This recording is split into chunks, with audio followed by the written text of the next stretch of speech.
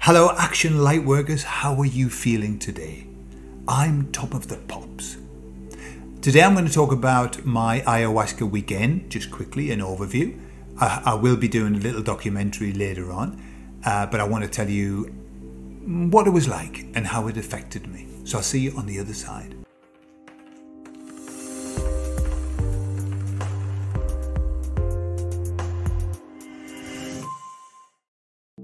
So for those that have heard me talk about ayahuasca, you know that every 6 months, more or less, I go to an ayahuasca retreat.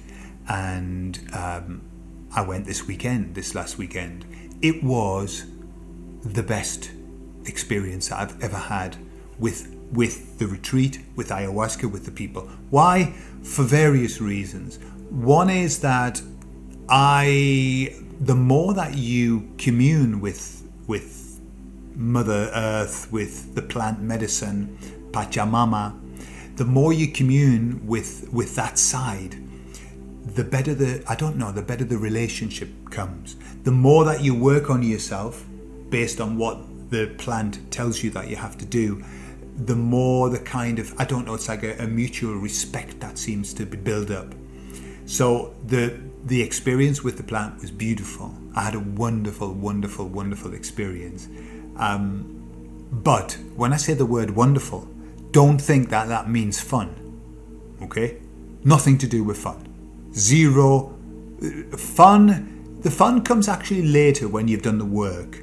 When you're with the plant medicine, when it's really at its strongest, it is extremely difficult, and it shows you things that really can shock you.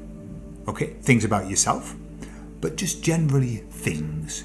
I mean, it has the best sense of humor ever. I have never laughed so much as I laughed this weekend at what it was showing me. It was doing tests. It was doing tests of my ego, right? And it's done this for the last 2 times. It was doing this. It was telling me something about me, like bigging me up.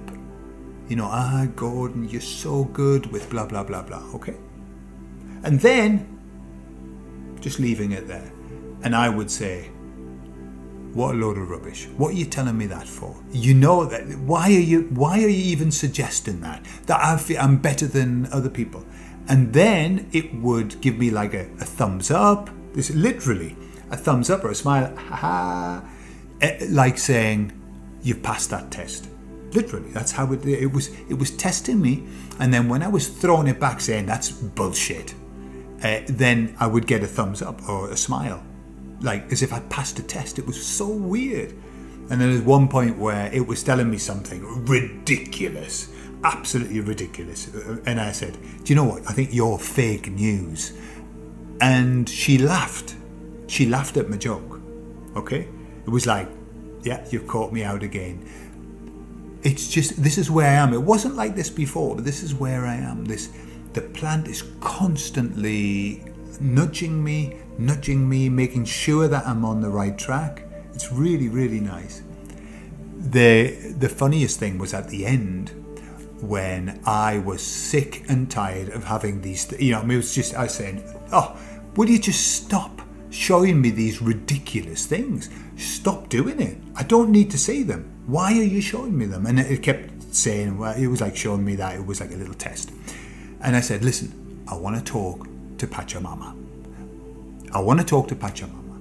Okay? Bring me the boss.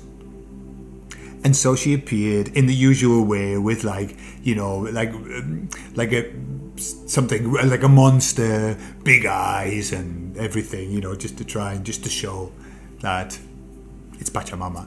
And I said, Pachamama, I want you to give me love. I want you to give me love. Now, the reason I asked that is because I've had it before in the ceremonies. I've felt the love, right? And until you feel that, you don't know what it is, because it's Pachamama, the medicine. And I apologize that I'm talking, personifying the medicine, but until you've experienced it, if you have experienced it, you know exactly what I'm talking about. If you haven't, you might be thinking, "Ooh, Gordon's a little bit." No, it's real. Okay. The love that you feel is a love of absolute strength, absolute protection. But it's based on such aggression, like such strength, that it's stick and a carrot. Stick first, then a carrot. That's exactly how it works. Hitting you over the head with a stick, with love. But when you actually feel it, she smiled at me sometimes, and it's just so overwhelming. So that's what I wanted to feel. I said, show me some love. Give me love, please. So what did she do for a joke? Because hilarious.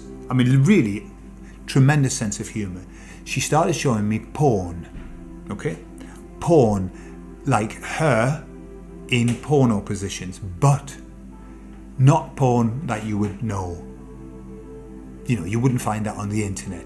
It was like everything she showed me was with teeth. Everything had teeth. And it was like super dangerous. And I was laughing to myself thinking, yeah, wouldn't touch you with a barge pole, love. I mean, that would be dangerous. That would be dangerous. You could, lose everything. So, and I said, that's not the love that I'm talking about. And it was like another test. It's a weird, another little test. To go, all right, okay, well. I said, I want to feel it here. Right?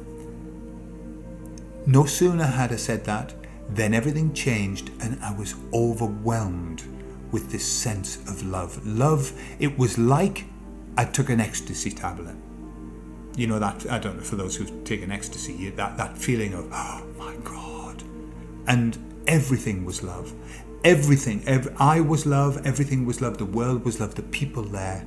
I was just overwhelmed. It was absolutely gorgeous, and that lasted for the whole rest of the night. And I was playing music and listening to other people playing music. It was just so beautiful.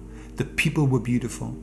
And the next day when we were doing the integration, which everyone's chatting, if I had €5 for every time that the word love was mentioned, I would be, very rich. It was on the lips of everybody.